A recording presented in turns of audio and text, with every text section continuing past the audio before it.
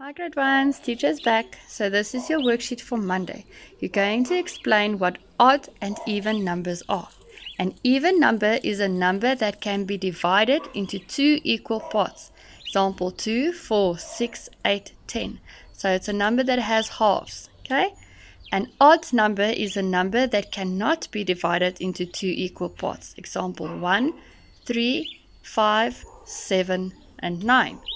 So I want you to watch a video that teacher sent to mommy about even and odd numbers. Then I want you to complete the worksheet. So draw pictures and count and write how many. Then make groups of 2. The numbers that can be equally divided into groups of 2 are even numbers. Okay, so you'll understand what to do after you've seen the video. Okay, because the video is going to show you how to group in twos. So even or odd. So they'll show you the example. There are 7 butterflies. So you count 1, 2, 3, 4, 5, 6, 7.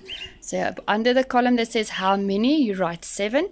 Is 7 an even or an odd number? So let me show you if you group it in twos. 2, 4, 6. But then there's one butterfly left that doesn't have a friend to partner with. So that means that that number is odd. Okay? The next one is owls. Let's count the owls. 1, 2, 3, 4, 5, 6, 7, 8. So under the column that says how many, you're going to write the number 8.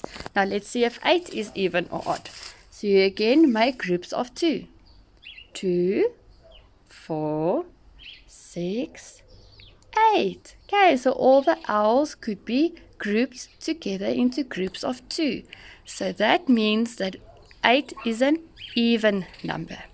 Okay, so you're going to do the same for all the other pictures, but you'll understand exactly what to do if you watch the video. Okay, speak again tomorrow. Love you. Bye.